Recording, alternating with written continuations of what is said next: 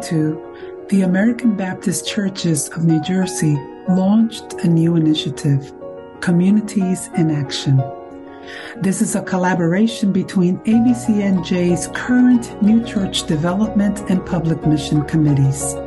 This partnership aspires to facilitate Christian leaders in navigating the present post-Christian pluralistic society where injustice and inequity continue to pervade, while supporting one another in developing ways to respond with love and courage. These webinars are presented to help provide you with tools, a space for courageous conversations about issues surrounding our communities, and to support leaders, congregations, and faith groups in the work towards justice and human rights to proclaim the gospel of Jesus Christ and be peacemakers in our world. Thank you for joining us in this new collaboration.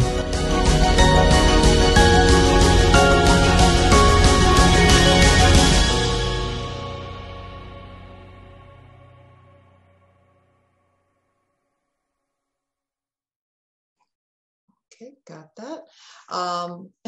Excited to just share what's been what's been going on in terms of mission that's going on in this part of New Jersey, but also excited to hear what's going on in yours as well. And I hope that this is a collaborative experience. And I will share a little bit more towards the end, but just want to put it out there that this is not just strictly a webinar kind of experience, that is not just one-way informational kind of experience, but that through tonight that we will be able to engage in smaller groups of communities in action cohort groups, where we will have smaller groups of 3 to 5 pastors, 3 to 5 leaders or pioneers, just sharing the journey of mission together. So I'll talk a little bit more about that later on, but I just want to put it out there right now. But so excited for this time and excited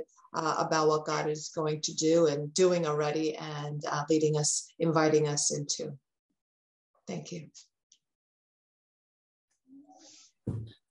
Hey everyone, it's great to see you all. I'm thankful to be here with all of you this evening. Excited for what our speaker has to say this evening to us. So I have the privilege and honor of introducing our illustrious speaker this evening, the Reverend Travis Norvell. I don't know if I pronounced that right, so you can correct me if I didn't. One tidbit he didn't share, but I'm just guessing off the top of my head, is that his favorite song is by Queen, I Want to Ride My Bicycle. I want to ride my bike. If you don't know, he's on Twitter as the Pedaling Pastor. He's the pastor of Judson Memorial Baptist Church in Minneapolis, Minnesota, the adjunct faculty member at United Theological Seminary of the Twin Cities. He served as an American Baptist pastor for 22 years in both small towns and urban churches. He's passionate about the social gospel in the local church as a link for both social justice and church renewal. So if you guys didn't get the book, here it is. So take it away, Travis. Well, thanks for being here, everyone. This is technically the first church gig I've had with this presentation. So happy to be here with everyone. Hold on, I just lost something right there. There we go. All right. And I know David said you're going to be able to see the top of the Google Doc piece, but just hang with me on that. So first church gig, there's been quite a few instances I've spoken with other organizations about this. And it's been interesting, I think, that there's been less church interest than there has been in community interest. So I found that kind of interesting. So this is fun. I did speak with a group of Quaker pastors a couple weeks ago on this book, but I don't know if you ever spoke with a group of Quaker pastors, but there's a lot of grunting. There weren't many questions. They didn't really say much. So I hope that you all will be a little bit different than that. You can grunt if you want to, but we'll see how that goes. But thanks again. Thanks for your executive minister, Reverend Miriam Menendez, and Reverend Pastor Mia Chang, and Pastor Randy Van Austin. I appreciate you all being here. Name pronunciation, if you really want to know, it's Norvell, like Norvell Redenbacher. That was what everybody said to me as a kid. So that's fine. But I'll answer to both, right? They're both barely off. So thanks for everybody for being here. And well, let's get started. So this is trying to link what I think are the two greatest things that you can link together: church renewal and social justice. So I think you all got the book, and I really appreciate you for taking a gander at it. And if you haven't finished it tonight, I hope you stay up till 2 a.m. finishing it and enjoy it all very much. I didn't say so in the book. You'll never see this in the book, but it's really based on Psalm 85:10. Let love and faithfulness meet together, righteousness and peace kiss each other. And that's really kind of the basis of the book. How do you have church renewal and social justice kiss each other? How do they partner up? And that's really what we're trying to think about and trying to explore. And that's what's going to happen throughout this today. So I hope that you see those two coming together, and the fact that that you all are linking together new church development and public Christian witness is just amazing. So thanks upon thanks for this opportunity. And here we go. So we're going to first start off with, why do these two, what I think are beautiful things, never really put together? So I don't know if you know this book by Paul Nixon. I mean, it's got a great title, I Refuse to Lead a Dying Church. And he's got some great stuff in the book. I really appreciate it. But here's this quote that he has. These are kind of like these mantra that he has in the book, that you repeat them, and somehow these magical things will happen if you say this. But you hereby refuse to help your church gracefully into the grave, and you hereby refuse to channel your best ministry energy into community or justice endeavors that are detached from your congregation's life and ministry. And I just ask, why does this dichotomy exist? Behind that question is, plenty of pastors who are, at the drop of a hat will be at a protest, or plenty of pastors who, if you ask them to, coach a little league game, will be there. People that are involved in the community ministry in their community, or people that are involved in justice endeavors, but somehow they're detached from the congregation's life. That's kind of where this question, or this "you hereby" is coming from. But I really want to know, why do churches think like that? Why can't your social justice be a part of your church renewal? Why aren't they the same? And that's what we're really trying to figure out, and really trying to delve at. And so I think, this is the 1970s, first TV commercial for Reese's peanut butter cups, right? Why can't it be peanut butter and chocolate together? And I think they are. So here we go. But we know there's problems. We know there's great problems. This is what happens, right? We have churches that are for sale or closing. Just since, in the pandemic, 10 in South Minneapolis. And these aren't just kind of churches that were dying to begin with. These were UCC and Evangelical Lutherans, United Methodist, Episcopalian. These were churches with big endowments and, kind of committed folk, but they just couldn't do it anymore. The churches kind of just didn't have the energy, and they just said, we can't do it. They closed, they sold their buildings. Or you see the fact that, like, all of us are probably, just needing a break on the urge, on that edge of burnout, and just wondering about where things are going. And here's, Howard John Wesley at Alfred Street Baptist in DC saying that he needed a season of just rest because he couldn't do much anymore. So these are our challenges. But here we go. I just want to share with you a couple of things. Everything I'm going to share with you tonight, probably 90% of it, you already know. It's already in there somewhere in those wonderful, beautiful minds of yours. All I'm really going to do is just remind you of these things and encourage you to go out and do them in a more active way. So this is Urban T. Holmes. He was the dean of the Swanee School of Theology. He died tragically of a heart attack at age 51. He was a dean there, and he's a church historian. And he wrote this book kind of on ministry that he was looking at in the late 60s, and just said, for 1900 years, it was assumed that we, the church, knew what we should be doing.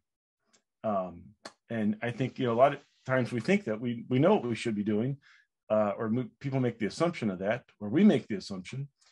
But then you go to try to practice the model of ministry that you have, that you grew up with, or that you inherited, and it just doesn't seem to work now. You run into roadblocks. Things don't work like they used to. And there's all kinds of reasons, and there's all kinds of solutions. But this is just my approach on how do we change things. How do you get started? How do you renew? I like to start with Arthur Ashe. He's a person I go to quite a bit in these things, and his life kind of rule, or his life mantra, right? Start where you are, use what you have, and do what you can. We can just start there. And what is the most thing that most of you have? Most of you have a parking lot. So I want to start at a parking lot. Miriam did send me the addresses, of a Google map of the entire ABC New Jersey. And so I spent a good part of one afternoon kind of zooming in and out on Google Maps, your churches, got all kind of good information on the churches that I could get from you. Either looks like about 95% of you have a parking lot, and those that don't have a parking lot do seem to be either on a bike lane, or right near a public transit line. So those are both great things. But let's talk about parking lots, which seems like a counterintuitive place to start. But I think it's the opening of all kinds of things. So start where you are. This is a parking lot. Most of you probably have some parking, like I said. But for a moment, can we just ponder what a parking lot is? Now, I want you to envision you standing in your parking lot, your church's parking lot, or the parking lot closest to you. Now, more than likely, before it was a parking lot, there was probably a house or a business that once stood there. And it was probably something else than for the temporary storage of automobiles. In many ways, it was a horizontal wall that separated you. It is now a horizontal wall that separates you from your neighbors and your community. So how can you use this parking lot to open up the community and open yourself up to the neighbors in your community, to be in more relationship with them and to establish some kind of community with them? Now, this is kind of two models. How can we move from a parking lot? Think of it more as a plaza, which is a multi-use, rather than a parking lot, which is a limited use. Now, the picture that you have on your left, there isn't a parking lot yet that encapsulates my vision for what a parking lot should be, but we're all getting there. Instead, the closest I can get to you, I can show you, is a Dutch street concept called a renewal. People first, cars second design. Now, oppose this Dutch street with Eaglebrook Church in Woodbury, Minnesota, right? I mean, look at that. It's giant. Everything about it's giant. That is a parking lot first, people second design. So how can you reimagine your parking lot as a people first place of land? And then as a car second, as a temporary storage of automobiles second. At most, your parking lot's probably fully used about 6 hours a week. Now, across maybe 2.5 blocks from me is the second largest evangelical Lutheran church in North America.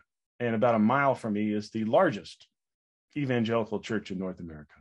And what I like to do is ride by throughout the day and take pictures of their parking lot and see how much it's used.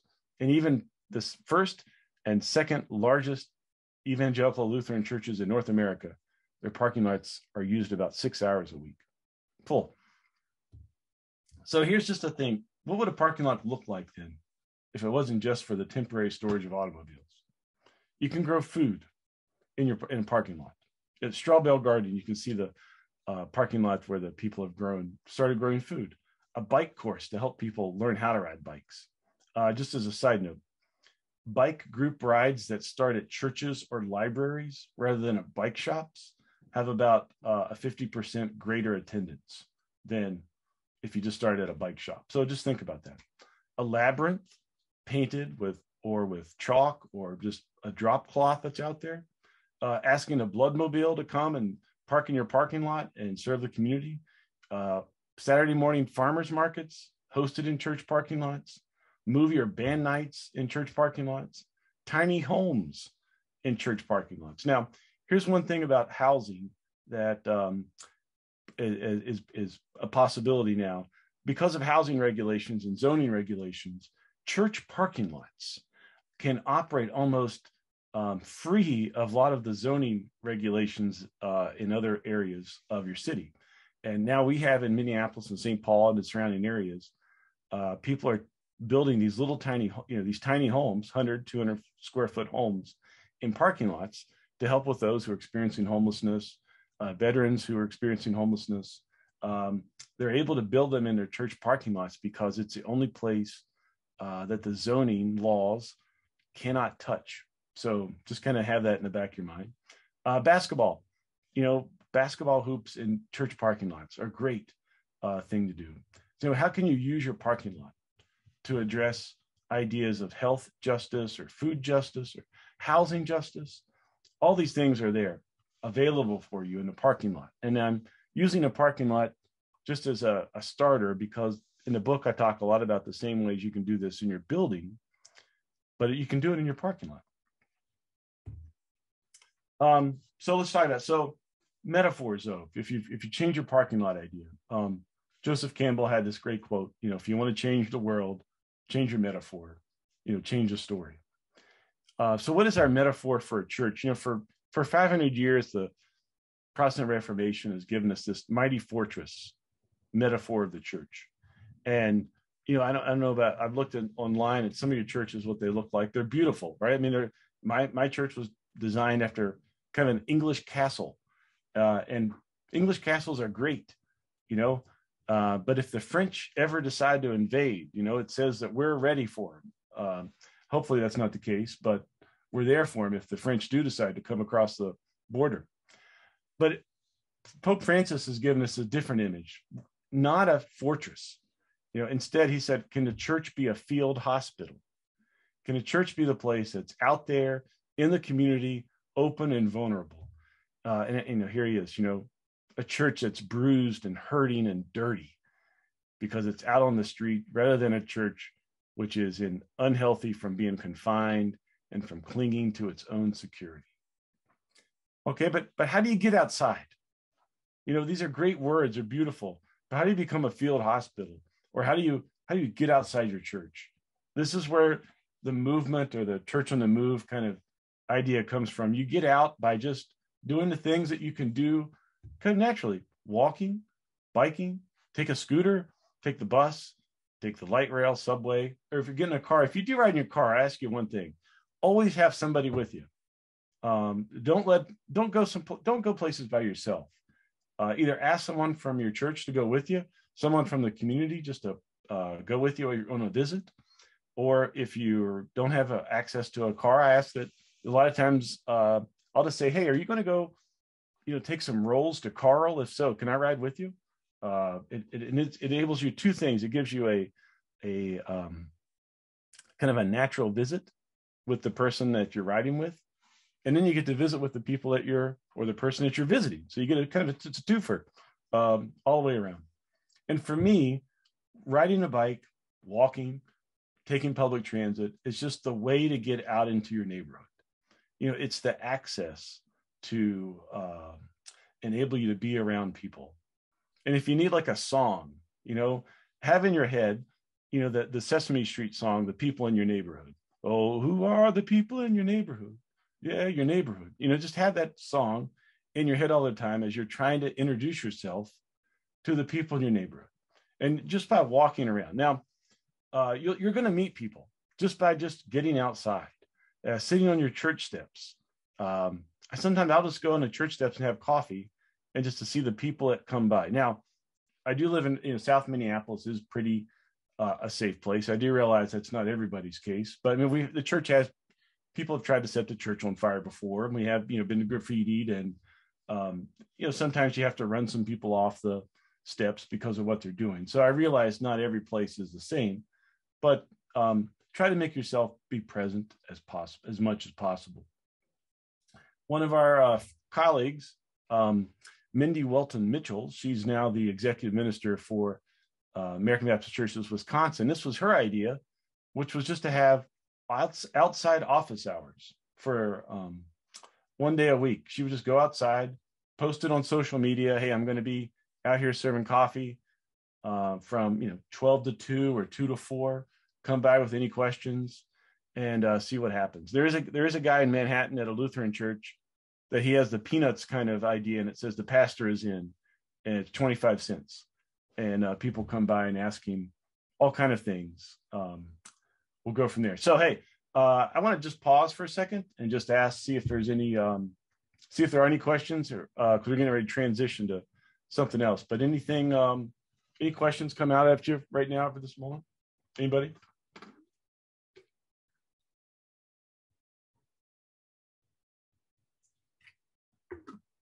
Okay. We'll move on. So once you're out trying to find out who's in your community, one of the things you got to think about is, the church has generally, Paul Tillich once said that, the culture asks questions and the church answers them. That it seems like a lot of times, the church is answering questions that no one's asking, which can be, kind of a circular thing. We just keep answering questions that no one's answering, and wondering why no one is paying any attention to us. Rather than have your brightest minds of your church come together and come together with an idea of how we're going to reinvigorate the church, why not just go out and ask the community what they need, what's on their hearts and minds, what are their thoughts? And this is an idea simply called 4 questions. Think about it. You have 2 ears, 2 eyes, 2 nostrils, 2 hands, and only 1 mouth. I think God is trying to tell us something here. Too many times we think we have the answers, when our real gift is to receive and to listen. So how can you listen to your community, but do it in an intense and intentional way? This is one-on-one conversations. Now, my goal a few years ago was to do 110 one-on-one conversations in celebration of Judson's 110th birthday. I got to somewhere between 47 and 62. It depends on how you count. And then the pandemic came. And one thing you can rest assured, people love to talk and to be heard. And here is your chance to let them talk and to listen to them. Now, for the record, I need to give complete credit to this. I got this idea from one of your region staff members. David Van Brakel gave me this idea. So if you would like some more information on it, he's even got more stuff. So if you don't know where to start, how would you start asking your community? I start with someone at your coffee shop, at your laundromat, who is your block captain? For me, I started with our neighborhood organizer that we have. And I called her on the phone and I said, Sarah, I'd like to just get with you for coffee. And I got some questions I'd like to ask. And she was right on it. And the most important question after you figure out your 4 questions is, who would you recommend that I talk to next? That's going to be the most important one. Now, I like to call this a true pyramid scheme. And it's not a Ponzi scheme or like an Amway scheme, but scheme in the idea. And if you go to the UK, they will say, we have our new transit scheme. And at first I thought, wow, what kind of goofy thing is this? But no, scheme just meaning plan. So this is a true pyramid scheme. One person, that's you, asks another person to talk to, and then they give you recommendations, and you just kind of multiply out. You can go as deep and as far and wide as you want to with this. And these are the 4 questions that I came up with. Now, your questions are going to be different. You're going to find for your own circumstance and your own community, but this is what I came up with. Do you know where Judson Church is located? the Judson Church that I serve, everyone thought that everybody knew everything about it in the community. And I found out that people that live on the other side of the alley had no idea where we were. One guy said, "Hey, I love your yellow Adirondack chairs you have in your front yard of the church." And I was like, "Do you mean currently?" He said, "Yes, I just jogged by them the other day and I love them." And I thought, we don't have a yard. There's no greenery on our church at all. And we don't have yellow Adirondack chairs. What he meant was the Episcopal Church about a half a mile away. It was a great compliment for me to think that people thought we were Episcopalian. I mean, they make a lot more money than we do, but that wasn't the case. The other thing you can do, if you don't know, a little experiment you can do is just find someone in the community that you don't know and just say, "Hey, I'm lost. Can you give me directions to Judson Church or to your church?" And see if they can even give you directions. The other thing is, do you know anything about Judson Church? And what we found out through this was everybody loved our playground, but nobody really had any idea that we were a church. We were a playground that had a church attached to it, which is kind of interesting. The other thing was, for me, I asked, what is your biggest worries about life, living in this neighborhood? And then finally, it was, if you had a chance to tell the church where they should direct their energies, what would you wish that they would focus on? I was blown away by how honest people were in this. And just the earnest nature that people gave us. And, this shaped really our ministries and what we're thinking about doing as a church. This is where this stuff came from for us. But I know that everyone thinks, okay, do we have enough time, as an institution to kind of do this approach? You may think, I've only got, this church is barely hanging on, or the energy we just don't have. And you think that time's running out. But there's all kind of ways that you can think about time. Yes, time's running out on all of us. Just act with urgency. There's still time. There's always time to create and to step out and to make new relationships. Pardon me. It's just a matter of, just act with a sense of urgency. One thing I find that the church I serve, yes, they agree that time's running out, but that sense of urgency, I wish they had it a little bit sooner, but they're starting to get there. So act with some urgency. I'd also like for you to act with a sense of taking a risk. Now, this is a great op-ed that was written by a comedian in New York City, Emily Winter, and it was simply 100, the time I got rejected 101 times. Now, think about all the times in your life that you have been rejected. Probably not the most thing you want to think about right now, but she found that by taking risks, doing things that maybe she thought she couldn't do, she was able to put herself out there in a way that enabled her to do more and more and more. So as a church right now, you have to take risks. You can't play it safe. You got to risk messy conversations, risk failing, risk putting yourself out there. I would say risk people actually wanting to hear what you have to say. People do want to hear this, the good news and the good word that you have. They want to hear about God's transformation, redemption, and second chances. They want to hear that. Just risk that they really do. Now, you may be thinking about now, hey, I thought this was about social justice. I haven't heard anything about social justice. Well, I would say this is what I call indirect social justice. We're kind of coming around it from the side. So if you are involved in the community, having conversations, listening, then you're involved in social justice. Your heart's going to be broken in so many ways. You're going to be involved in social justice. Now, just yesterday, it was 2 years since the murder of George Floyd. The church is about 1.5 miles from George Floyd Square. I live about 1.5 miles from the square, also in a different direction. Now, when that happened, the city was turned upside down. The city was burning. There was needs everywhere. And because of the conversations that myself and the church had, we knew where to respond. And we knew where the resources that were available, who to partner with, who needed help. and it also, these conversations had started us on a trajectory of kind of long-term change that we need to be making for ourselves from the inside out.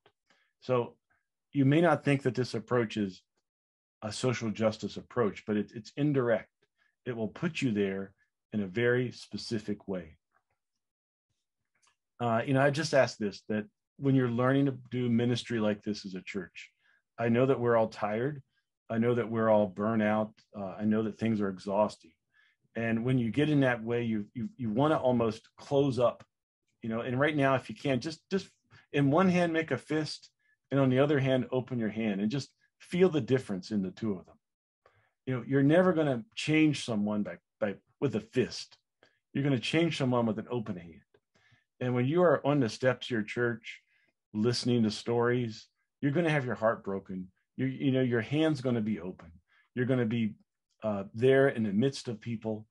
And you don't have to, open hand is also, you don't have to do this all by yourself. Ask people for partnerships. Ask people in your community to help you. We have someone on our church board, we just asked for a member of the community. Would you come and be on our church board just so we can hear what you have to say? What do you think is, when we're talking on a church council, does anything we say make any sense? Does it seem like it's going to be welcome to those on the outside? And also say that, sometimes you may be understaffed as a church, but, we're finding that, the staff is probably sitting in your pews, retired, bored, just waiting to be asked to do something. We've had staff people that, they're volunteers. They'll come in for 6 months, but, we ask them to do a task. They fulfill the task for 6 months, and then they go on to something else. But it just gives us a great wealth of resources that are there in our community. And finally, I just want to look at this picture. This is the Dalai Lama and Archbishop Tutu. I mean, the smiles that they have on their face. Ministry and church life should fill us with smiles, but a lot of times it doesn't. It kind of wears us out. So I find that when I ride a bike, when I'm walking, when I'm on public transit, I smile a lot because I'm just around people, hearing some good stories. And yes, some of them are heartbreaking, but some of them are just lighten the load. They just make life a little bit easier. And sometimes when I've had a really bad church meeting, I also find that, by riding my bike to home, by the time I get home, I've kind of ridden off all the anxiety.